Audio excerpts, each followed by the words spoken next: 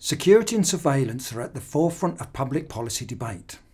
To some people, increased security is a necessary response to the risk of international terrorism, and mass surveillance is an effective way of achieving this goal.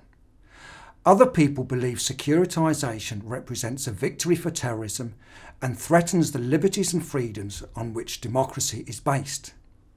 In the Security and Surveillance Unit, we will look at the dilemmas associated with policing, intelligence gathering, counter-terrorism and cybersecurity.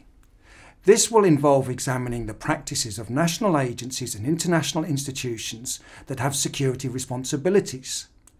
We will also look at the theories that underpin security, including the balances required between controlling human behaviour and protecting human rights.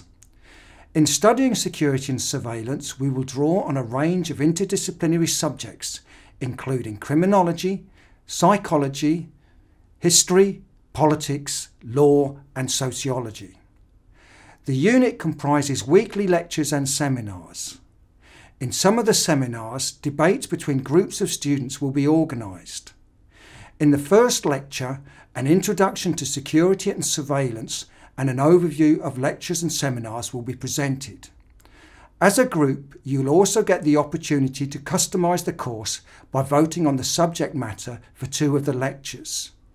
Information relating to assessment can be found on the unit webpage. Students who study security and surveillance should improve their knowledge and understanding of the dilemmas associated with attempts to make the world a safer place. And you will also have the opportunity to develop transferable skills, including collaborative working and debating. I look forward to meeting you on the course.